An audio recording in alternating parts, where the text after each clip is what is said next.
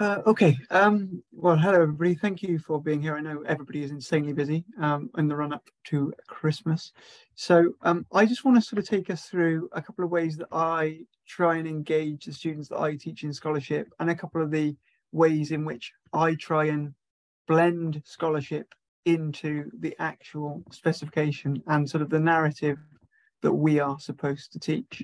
I really like things to be sort of interactive. So if you do have any questions, please do chuck them in the chat. I would like to talk these things through at the end. But what I'm going to do is share my screen and we can sort of go along, with the various methods that I use. Hold on, share. And if Grania, you could let me know if you can see it and it's all working, that would be great, because it's just shrunk everybody down to small. Okay, so hopefully we can all see the first slide of PowerPoint. The first thing I want to say is a bit of a disclaimer. Okay, right. Some things here just very quickly. I'm not intending to sort of get on my soapbox and say this is the way and the only way to teach scholarship is this. So it's not sort of a sermon from the mount type thing. I'm just sort of suggesting a few ways that you can integrate scholarship in your classes, in your lessons. I also don't want to suggest to you all today that this is the foolproof way of teaching scholarship, and that if you don't do it this way, it's not going to work. What I would also say is I'm not here to bash OCR in any way, or sort of suggest they're not doing scholarship in the right way. I'm just here to sort of say these are the ways that we can use scholarship more effectively and make sure our students can use them more effectively. Also, not everything suggested today will work for all of you, nor will it work for every student that you have.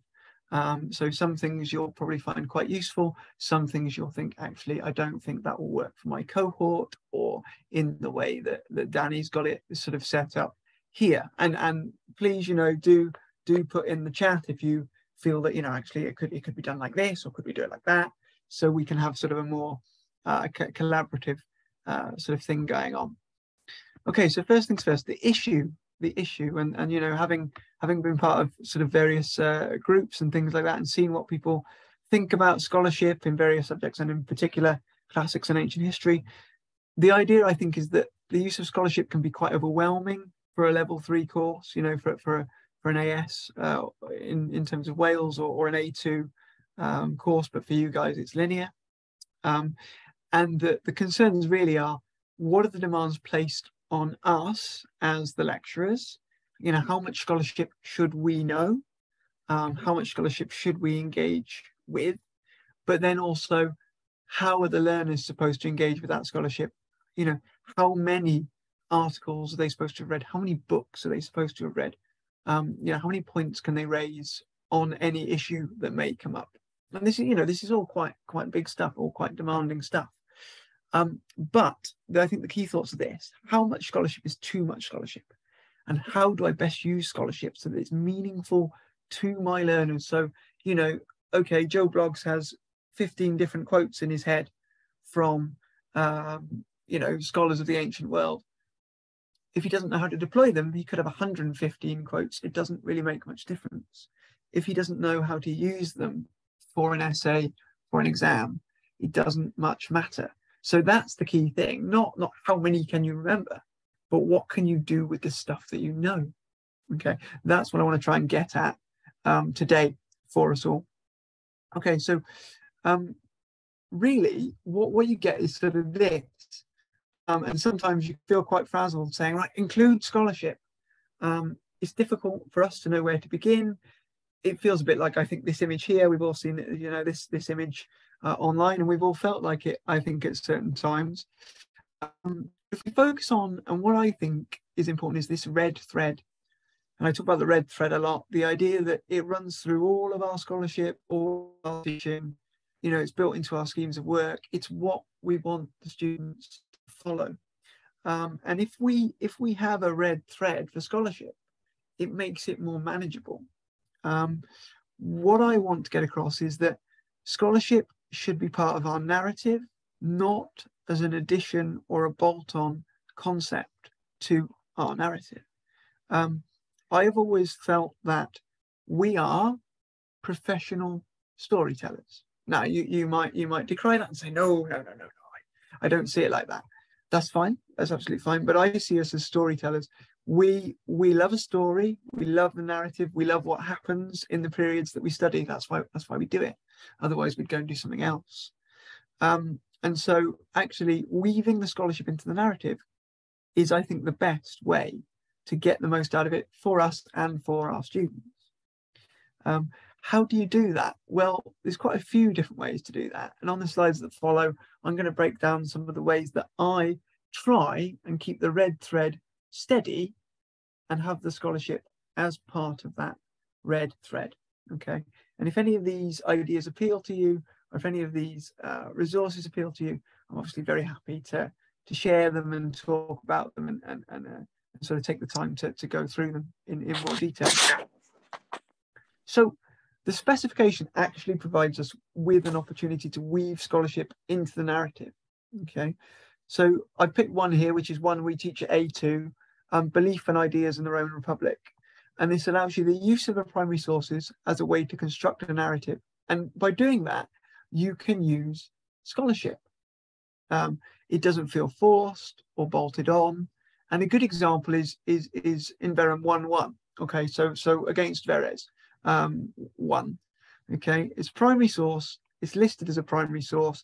You can get it as a 10 marker on the belief and idea source question for the passage, but it's also a really good way of including your scholarship into the narrative. For example, if I just scroll down, I put it there, didn't I? Yes, I did. Hold on. Yeah. So what we've got here, for example, is this idea. I use this a lot. It's called a conceptual grid. It's in the wrong place in my PowerPoint now, but never mind. It's called a conceptual grid. And what you do is you have your key actors, your key players, your key scholars, however you want to do it. There's lots of different ways to do it. And you basically put their names in here. So Cicero, Pompey, Verres, Metellae, Hortensius. And so you use this while you're going through the trial of Verres, for example, while you're going through the narrative with them, while you're going through the speech with them. And you say, right, okay, at the end, as a sort of summary, how do I build up the knowledge of the students about this particular concept? And what you've got is you've got the people, so they need to know about the people, and around the people, you put different things. So Cicero prosecuted Verres for extortion in 70. It's very useful for Cicero to prosecute who's hoping to benefit his political career. So that's basic knowledge that the student should have. In these boxes, though, you can take the evidence from Verres's, from the speech against Verres, but you can also put in the scholarship. So I want people to weave the scholarship into the narrative. So what are they saying in the speeches, and what scholarship can we use to sort of tie this together? So they're a bridge, if you like. They're a bridge to one another. So in here, for example, you take some evidence from the speech, which obviously your students have been working on with you, and you'd add some scholarship as well, you know, and you sort of take them through that as you go. And you might say, well, how do you do that? You know, I've seen suggestions that you basically give them an article and you say, right, let's run with it. We'll give them the whole article to look at. I'm going to go out on a limb and I say, I don't think that's the way to do it. I think that produces cognitive overload. I think that the student thinks, oh my God, it's a whole article. What am I going to do with this? And obviously there'll be references in that article which they might not understand. And so this sort of produces a bit of, I'm not sure I can do this, and I'm going to sort of shy away from it. So what you should do is have sort of bite-sized chunks of scholarship that you can use and tie them together. So like in these boxes, you'd have evidence from the speeches. You'd also have bits of scholarship that you could work in. On the next slide, I'll show you just some of the small bits of scholarship that you could put in. It doesn't need to be a lot. The mark scheme says you've got to refer to 2 scholars. It doesn't say that you should have reams and reams of scholarship. You just want the scholarship on which to pin your argument, to hang your argument and say, actually, I agree with this, I don't agree with this. You know, you can look at this and actually the evidence doesn't support it, or you can look at this and the evidence does. So it's the foundation maybe on which your argument is laid, but the majority of your argument should be from our sources, you know, or from what we call like AO1, which I always call the stuff that you know. Okay, so this is, you know, how it would work. You'd have this here, which is the next slide. So I've got the opening of one page from Beard and Crawford about the fall of the Roman Republic, and it's about challenging Hortensius, who was Verres's lawyer, defending lawyer for the trial, the extortion trial in which Cicero prosecuted. So there's a small little bit here, you know, it's basically a paragraph, and it just gives you some background, you know, some scholarship that you can use to sort of underpin what's going on at the time. Okay, in order to sort of be a bit more detailed about Cicero's career and the links between the, you know, all of the people and what's going on, you know, I've got Beard here, and this is from SPQR, which is a sort of whistle-stop tour through the history of the Roman Republic. It's very accessible, it's very fast-paced. Beard covers a lot of ground, you know, reasonably quickly, but in a way which doesn't terrify students. So I've put the page numbers on there, but I've also got the quote itself. And so you can use some of these in your boxes in the conceptual grid above. You know, the case launched Cicero's career as he spectacularly defeated the established lawyers and orators lined up in Verres's defense. So, you know, if you've got a question where you're talking about, you know, how important was the trial of Verres for Cicero's career, how important was, you know, his political oratory in his career, how important was his ability to go against the grain on occasion, you know, these are quotes that you can weave in. You know, you've already got the narrative from the speeches, you can drop some scholarly quotes in there, and you can really think about, you know, what that means for your argument. Okay, you know, the one below that one, we talk about Cicero exaggerating the wickedness of Verres, and there are all kinds of cracks in his argument. So actually, you know, is Beard suggesting, or can you go from that and say, actually, well, you know, Cicero's bravery is an important political tool. For example, it's not just, you know, he's got the brain the size of a planet, and he's a very good orator. He's actually got other political qualities. So, you know, if you've got a Verres question, you could use this, but actually it can be used for more things. If you're talking about Cicero's political acumen, if you're talking about, you know, the way in Cicero will take a calculated risk or a gamble, these sort of scholarship sort of quotes here will help you build different arguments. And that's very important. You've got to take your quotes and you've got to make them applicable to varying scenarios so that they're there for you to sort of pick up, depending on what the questions may or may not be when the exam comes around. Okay, so this is just one idea, and you know, the conceptual grid helps with all sorts of things. It also helps with like narrative flow and what happens when and to who and all that sort of thing. And you know, you've got one for Verres, but you could easily have one for the first triumvirate. You could easily have another for you know, the slight of civil war between Pompey and Caesar. And you know, you can build in the forces, but also the scholarship. Okay, so the conceptual links grid is something that the students find quite helpful, and you know, they color it in, they do it in different colors, they do it in different fonts, they make it their own. You know, they download it from the sort of classroom site that we use, and they make it their own, and they add their quotes and all that sort of thing. So that's one thing I use, and I think that's, you know, there are, as I say, multiple different ways that you can use it. Okay, so that's one thing. The other thing I do is try and tie the primary sources to the narrative thread. Okay, and I haven't got the actual, I haven't got the letter for you because I thought you don't want to read the letter. Okay, so I thought, well, I'll show you the slide I give them with the letter, because I try and make sure they've all got either a digital or physical copy of the passage that they need. And you can do this for not just belief in idea in the Roman Republic, but you could do it for the Iliad, you can do it for Invention of the Barbarian, you can do it for Love and Relationships. You can sort of use the same method, but also incorporate, the sources and the scholarship that particular module has to use.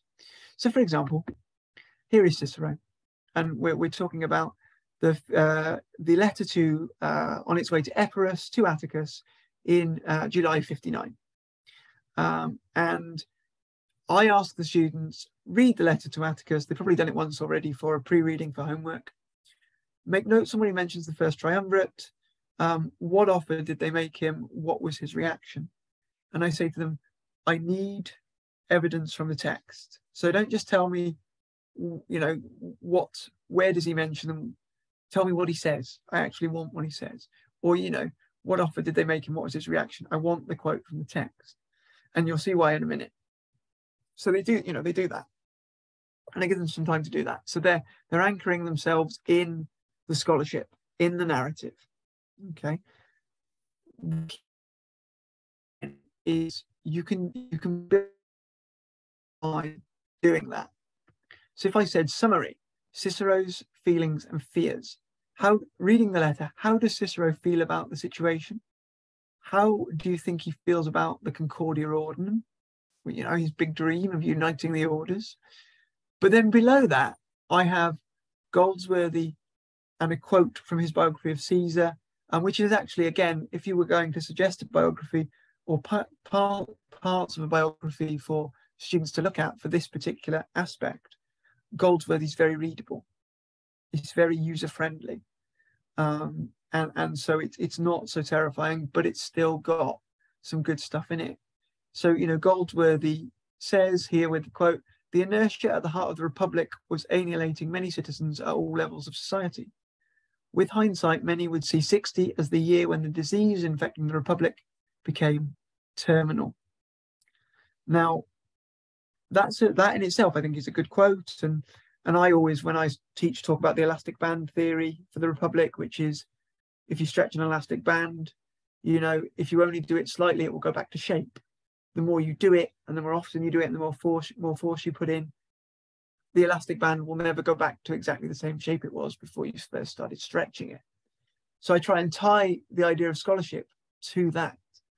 And when you read the letter to Atticus on the way to Epirus, he talks about, people being silenced politically. And although they talk at dinner parties, his actual quote is that we are held down on all sides. He means by the triumvirate. He means by Crassus. He means by Caesar. He means by Pompey. So what I'm saying is you can take that letter and say, okay, we're held down on all sides.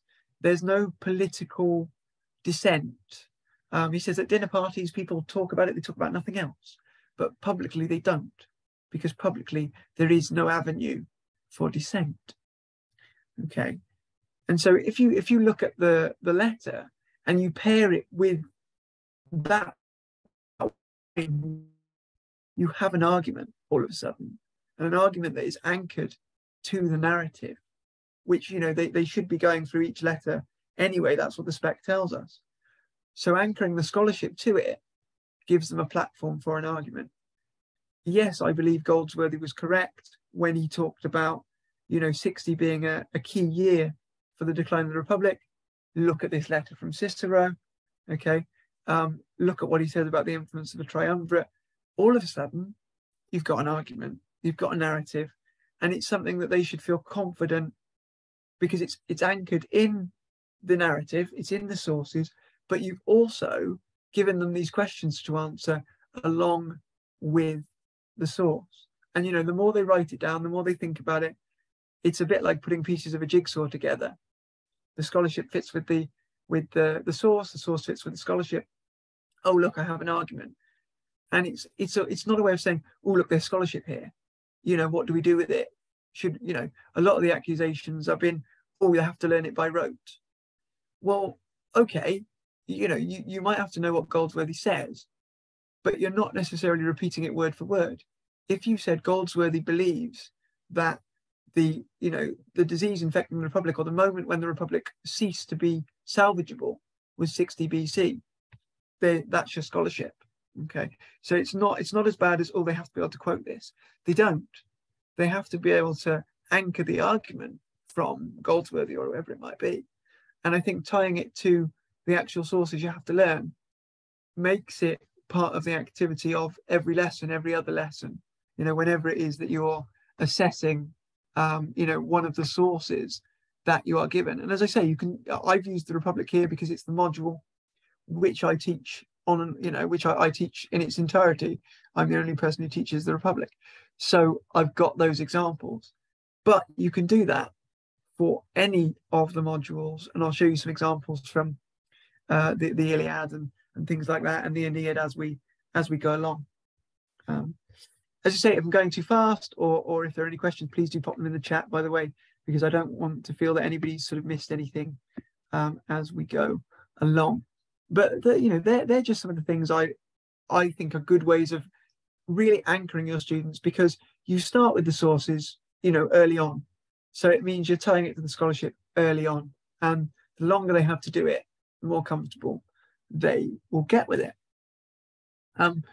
So that's one way of doing it. There are other ways of doing it, and I think if you keep it sort of fresh, so you do this sort of activity often, but there's other things we can do that sort of switches it up a bit and gives them a bit of a different look at scholarship.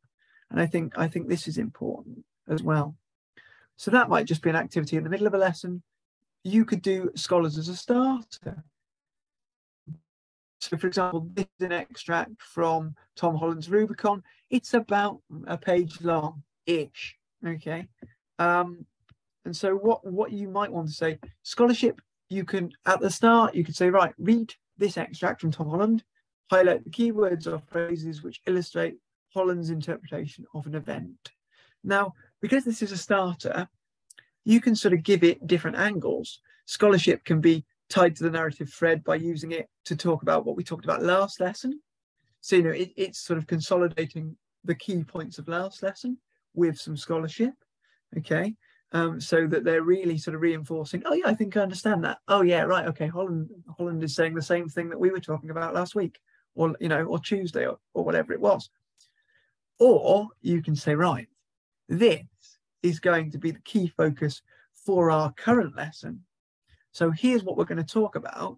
This is a scholar's view on it, to give you sort of an anchor, a sort of gathering point. Right, this is what we're going to talk about, and then leap into the lecture itself and say, right, what we're actually going to talk about. How good, how accurate, how fair do we think Holland's interpretation is based on what we're going to learn? And then you can come back to it at the end and say, right, Holland said this. From what we've learned throughout this lesson and what the sources tell us, is it a fair interpretation or not? And so then you've actually got the scholarship running all the way through the lesson, even though you've only picked it up at the beginning, you know, to either consolidate the last one or to take you through this one. So scholarship as a starter can be useful.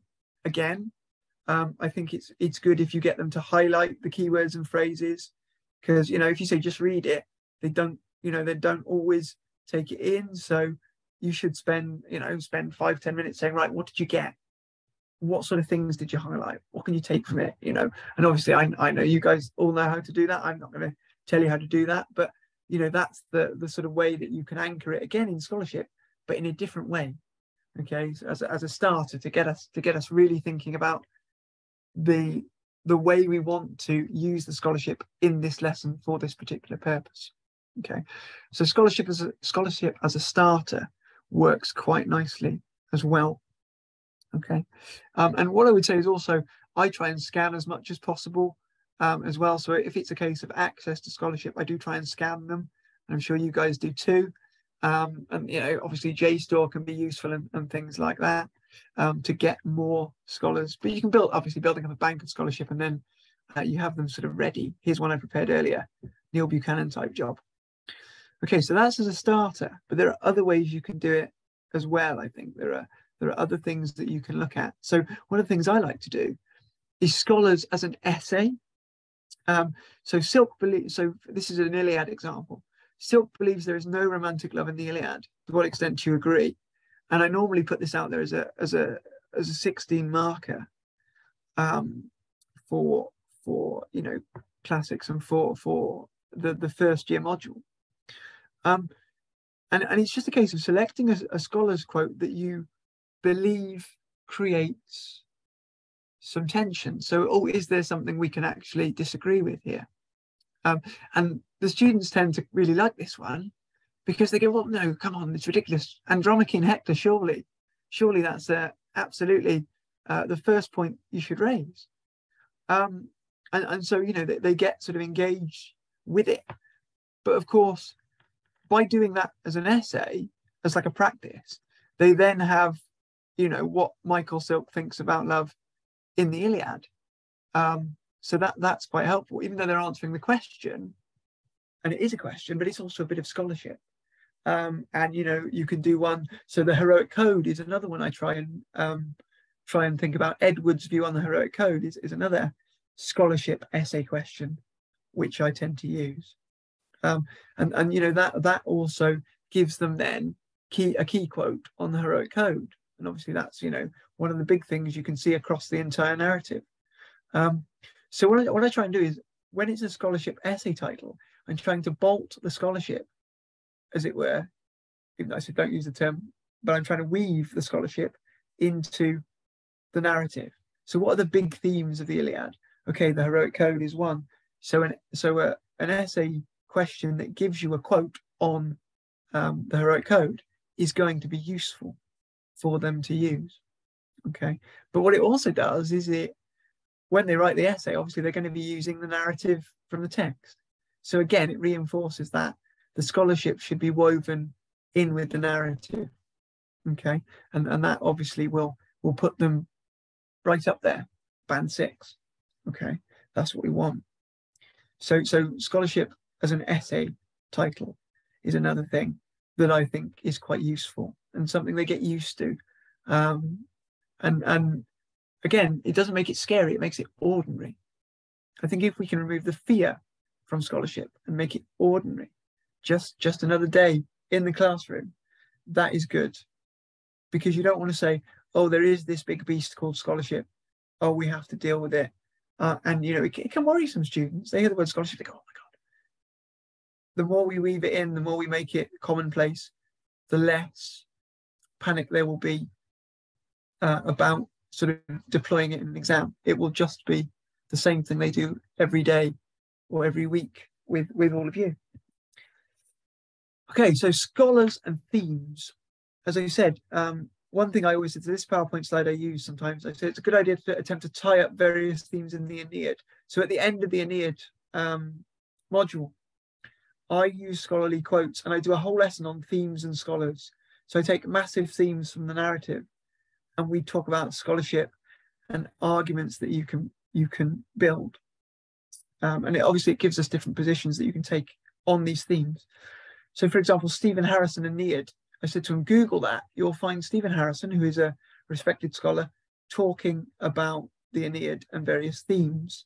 And you can use this as critical material in your essays. And what I did was I played them one, which was, is the Aeneid a propaganda piece? And I let them run it. And I said, look, it doesn't have to just be from a book. It doesn't have to just be from an article. If it's on Google, if it's on YouTube and it's from a scholar, you can use it. You don't have to say in the YouTube video. You just say Stephen Harrison believes. The other thing that now the CA have actually just done, it popped up yesterday, was the new podcasts for the ancient history spec. And obviously they've got 2 scholars debating one another on a podcast. That's a perfect example. Some students love podcasts, are big things at the moment. Students love podcasts. So say, right, you've got the 2 names of those scholars, use their arguments. Just note down then as you're going along, on the bus or whatever, get out your notes function on your phone and just go, right, okay, that's the name of that one. That's the name of that one. He says this, she says that. You've got 2 scholars. You've got 2 scholars and the critical positions they adopt on an issue. And so that in itself is a very fine way of building up their scholarship without them looking like they're actually building up their scholarship. Scholarship by stealth, in terms of podcasts or YouTube videos. Okay, it's not a big book, it's not scary, it's perfectly manageable. So these are things I always try and tell them they should be thinking about. Okay, other things I like to do. So this is a slide that I can use. I'll say, okay, so Sowerby has noted, and then there's a quote. But that's not necessarily what I'm interested in. The quote is there. It all goes on our learning platform. They can access it any time, so they can go back and see the quote. But I'll say, right, can you prove it? Give me something from the text, from the Aeneid, that proves or disproves. And they'll write the quote down, and they'll write the material down they're going to use to support it. You are building the blocks of actually, okay, I've written this down, I remember this argument, it makes more sense to me now than it did before. So the quote is there in this instance to pull out what they know. Okay. And so if they have to in class dispute or agree with a scholar, and I've asked them to write it down, you're going to be more likely to remember it. If you write something down, you're always going to be more likely to remember it. So this, in a way, is priming them to, one, remember the quote, but actually, if the theme comes up on sort of a nationalist epic and the idea of Roman history, Roman values, they will have evidence to be able to do that. Okay, and they'll probably remember that Sowerby's position is that it's preeminently nationalist, in its outlook. Okay, so that's another way of doing it. The quote here is just the launch pad for can you prove it? Okay, can you prove or disprove? But and all these things are different ways of getting to think about it and write about it and be more confident with the positions that scholars adopt and take up. Okay.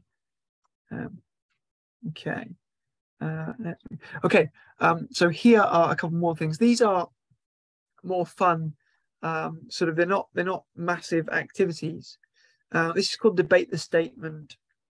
And what we do here is we have the 4 of these things, and I've got them animated so that I don't know if I can do that. Will it work? I don't know. Let me try. Yeah. So obviously you click it, and it appears. And I'll normally do debate the statement at the end of a lesson. And so the things come up, and I say, right, we're going to pick one, or I'll pick one for them, and we'll debate it. And so that's how sort of we go about it. Sometimes I'll include scholars' quotes in the debate the statement, and it's expected. I expect class to sort of begin sort of rolling with it, and so somebody will say something, and somebody will pick that up and say, actually, I agree or disagree. And you know what, you might think, oh, is that going to happen? You do it a couple of times, and then, first time it might not be that successful, but as they get used to it, as they get more confident, as the weeks go on, they become more comfortable with one another, they do engage in this. And so, for example, the bottom one there, the Iliad is merely a commentary on war. Owen is one of the best quotes to deploy here, where he says, Owen talks about the idea of the Iliad and says book 6 gives us the chance to lift our eyes from the battlefield and see a more human and real side of the participants within the conflict. And so, if you've already flagged Owen in a lesson, or even this lesson, when it's debate the statement, this is your chance, or this is their chance. There's the argument. Bring me something which either proves or disproves. Now, of course, they'll bring you stuff from the text as well, but they can bring you that scholarship as well. Like, if you've used the scholarship in the lesson, they can bring that out. And you can bring it out for them as well. You can say, right, okay, well, what did we learn about Owen? Oh, yeah, okay. Lifting our eyes from the battlefield. Thus, the Iliad is not merely a commentary on war, is one of the positions you can take. Obviously, that there are different arguments, and you can use different scholars, but debate the statement I find really useful for building their confidence with arguments. And obviously, if you're already including scholars in your day-to-day lessons, they'll come through in the arguments. If they're confident with the arguments, they're confident with the narrative, they're confident with debating the statement, they will bring the scholarship in. It might take a bit of prompting from you, but once you prompt, they'll go, oh yeah, I remember that. Owen did say that about book 6. or Edwards did say that about Agamemnon, or whatever, you know, or love is an unnecessary distraction. Oh yeah, Silk did say there's no romantic love in the Iliad. I can use that. I can bring that to bear on my question. And so it's about, I think it's about repetition and making it low stakes, low risk. Just, you know, tell me what you think, tell me why you think it, bring in those scholars, you know, if you can, and nudge them to bring in the scholars. You know, if they're making the point that the scholar that you've talked about is actually used, say, well, what about Joe Bloggs? Didn't he say that? Okay, and you're sort of helping them build those bridges, which I think, you know, is what we want to make it a sort of a low risk thing to do. Okay, one of the other things I like doing is basically like a Jeopardy grid. So I've only filled in a couple of these, but normally it would be full. And sometimes I do it in different ways. So Goldsworthy, Silk, Brunt are my scholars, and then my themes. So for example, I'd have had determinism or you know, something else. And what you can do is sometimes I split the class into a group or teams, sometimes teams, but you know, it gets competitive, and sometimes you have to wipe the blood off the floor. You know, they get quite, yeah, I want my point. I want to beat the other team. And so, you know, Goldsworthy, you might say, right, okay, tell me about Goldsworthy's position on, and you know, if they successfully do that, their team wins a point. Or, you know, what is Silk's opinion of? Okay, tell me, win a point. Or so, what does Brunt think about the rise of latifundia in the Roman Republic? Okay, and so you know, they get points. They get the point if they can accurately relay the position of the scholar. They don't have to quote it. It's not a memory exercise. It's a formatting an argument and a structure exercise. Okay, so it's the position that each one takes on the issue. If they can quote it, wow, amazing. But if they know the position, that's fine too. And what you can also do then is down here, I've got determinism and its themes. And so you'll say, you know, tell me about a theme. Is there a scholar you can use to support the theme? So it might be define the term and then give me a scholar. Okay. And you can do this with all sorts of things. You can do it with basic facts. You can do it with bits of the narrative in, you know, if you were doing the Aeneid or the Iliad or something like that. And again, it's good to do as a team game because they get competitive. You know, they love to win.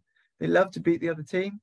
But it also allows everyone in the room to sort of be partaking in the scholarship without necessarily, you know, all thinking, oh, I have to write down this quote from memory.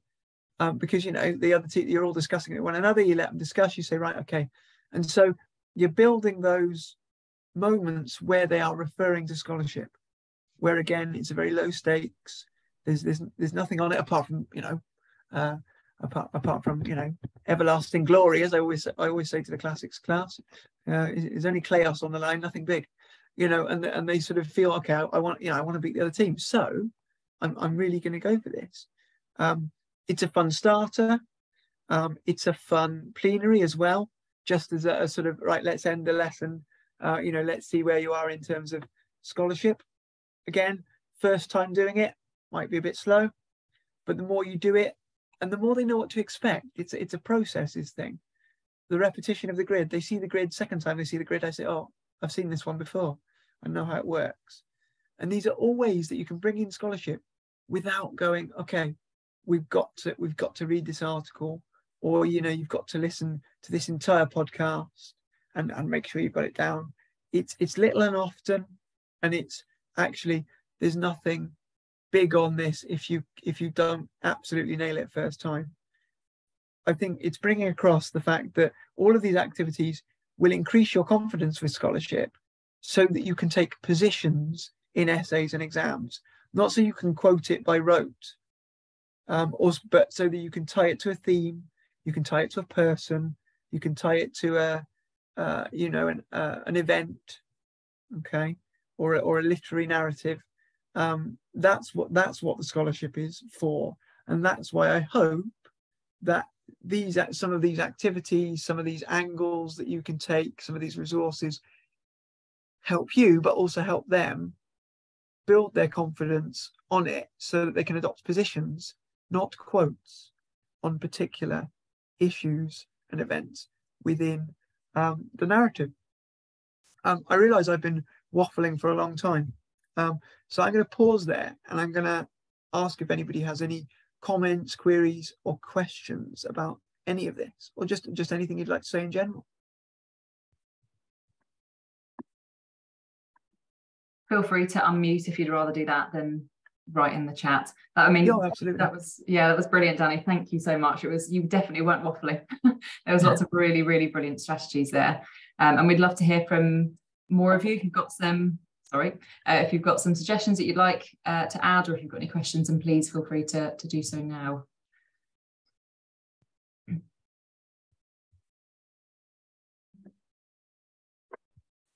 If this were a lesson, I'd say don't all rush at once.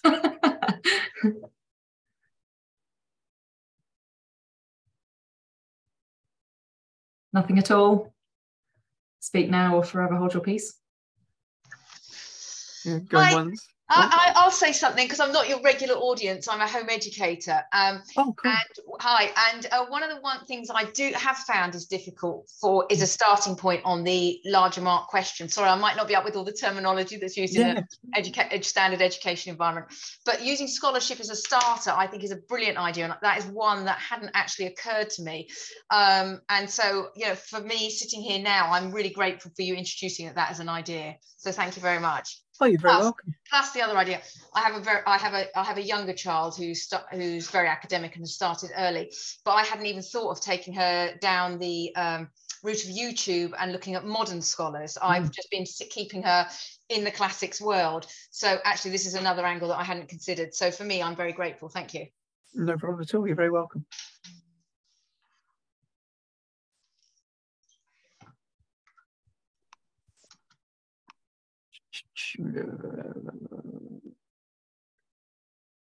Okay. Yeah. Okay. No, that's a good question. So I have been in conversation with people teaching it, in conversation with people doing training. They have always talked about the idea of two scholars being used, because I suppose what you're doing is you're building a foundation for your argument. So and I think that's important to show different angles and different points of view. I mean, obviously you've got to take and weave the narrative from the sources in there, but I've always taken it to be two scholars, and sort of the inference I've always had is that two scholars is what you should do. Okay, we've got some agreement there. Also heard that, but not directly from OCR.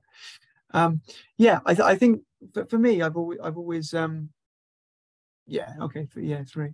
I've always felt that was safe. I mean, at the end of the day, I think that you should try and give them as many arguments as you can, and if that involves them using two scholars in the exam, or using three, or however many it might be, I think a defined number is helpful sometimes, but you get into the how many paragraphs does it have to be narrative, which is what you get sometimes when you have an A-level class and they say, yeah, but how many paragraphs do I have to write?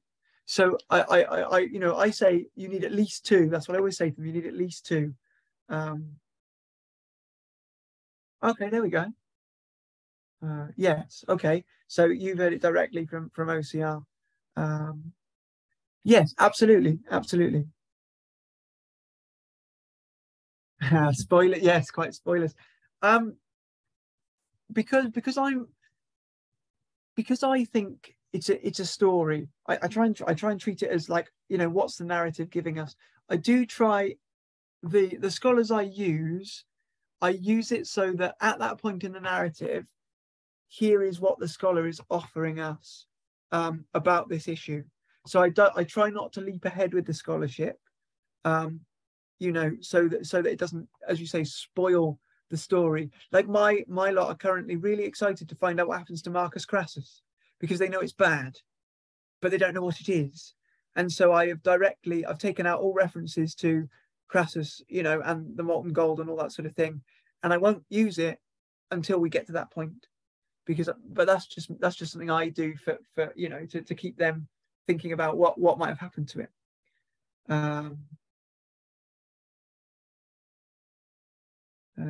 As a teacher from classics, how can I start teaching classics? Georgia, if you can email me directly, I can pick up with you on that one. Cool. Okay, that's I'll leave that one to you then. So yeah, I mean, so I think I try and keep it spoiler free. Not everybody does that, but you know, like somebody will say to me, well, what happens to so and so, and I'll be like, tune in next week. You know, come back next week, you'll find out. Because I think that keeps them going. Right. Okay. Now this is a thing. I have a huge bank of quotes in Word documents that I can sort of pick out from, and this sort of thing. And I'd say to them, you know, yes, YouTube videos are good, but you have to make sure it comes from a respectable source. So they've all got their names on, you know, Dr. Joe Blogs. Google him, Google them. Okay, make sure they are somebody who is working in the field. So we try and stay away from blogs. I try and scan as much of my scholarship as I can, you know, scanning from the books that I own, or the articles I've downloaded, or whatever it might be, and saying, here is some scholarship. So that, because, you know, students are a bit, sometimes they can be sort of not as proactive as they might be. And you know, they'll say, oh, well, you know, I didn't go looking for scholarship. Or so one thing I try and do is not make it easy for them to find the scholarship. So I'll have a file on our Teams page which is scholars, or you know, within the PowerPoints there'll be scholarship on there for them to go looking for. So I try and eliminate the need for random blogs, if that makes sense. I'm trying to point them in the direction of scholars, which they can get from our page. And sometimes what I'll do is I'll find the YouTube video, I'll see one and go, oh, I like that, and I will chuck it on the page. I've got, so like on my page we've got Iliad, Republic, Greek theatre, Aeneid, and there'll be another channel which will just say classical stuff, and I will put on there, oh, I've just seen this is good for, you know, XYZ, have a look at it, and put the link on there so they can go straight to it. They just click on it. They don't need they're doing as little work as possible for as maximum benefit. That's how I see that. If that makes sense. I hope that makes sense. I think we've got one question from Anya. Hey, I was just wondering, the strategies you're mentioning, have you tried them much with visual sources of training from OCR? And they've said students can use paintings of art, or even modern film or TV representations in reception as scholarship. Yeah. How easy do you find using them? Like, I was wondering if you tried using them in the strategies that you're presenting today, and how effective it was. Yes, I have, and they do work quite well. What I would say is I cheat a bit in the fact that I'm currently sort of working on for my thesis, like visual scholarship. So I tend to have a bank of all these images knocking about, which is quite lucky for me. But I have tried them, and they do work, and they do like an image. I mean, like, even not in the sense of visual scholarship, but they love a map. Like, if you say, right, I'm going to show you a map and show you where all things are, suddenly the scales fall from the eyes and they go, oh yeah, I can see that. So, you know, like Imperial Image, for example, it's all about coins. There's a lot of coins. You know, there's the res gestae, but there's a lot of coins as well. And so statue busts and the prima porta Augustus and sort of, you know, contrasted with the Majorca Augustus and so on and so on. But I mean, it works because it will take you time. So the difference is, say what you see. So what I would say to you there is, give them the image. So scholarship is a starter. You give them the image, okay? You might then give them a passage of the res gestae, for example, which talks about, you know, Augustus as the son of Caesar, and, you know, the idea that the comet from the games and what have you, and actually show them the coin and say, look, these things marry, these things match. So what you're doing there is you are weaving the literary source on top of the visual image to either support or go against what is being said. Okay, and that so you're pulling the same trick, but just with a visual source. Does that make sense? Yes, thank you very much. Yeah, no problem. All right, well, Danny, I'd like to thank you very much for delivering such a brilliant session. I think there's some really, really excellent strategies that you have shared with us this afternoon, and thank you for taking the time to put all that together. So what I will do once we finish this recording and once Danny sent over his PowerPoint, Dan, if you're happy to share that with me, that would be great. Yeah, absolutely, no problem. Send that out to all of you that have attended this afternoon. But like I said, if you've got any more questions that you would like to ask Danny, then drop me a line and I can pass them on.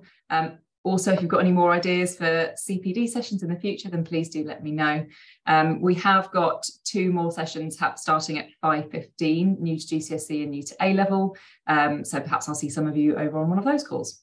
But for now, thank you for joining us this afternoon. And I will email out all of this follow-up as soon as I can. Thanks, Danny. No problem. You're very welcome. Thank you, everybody.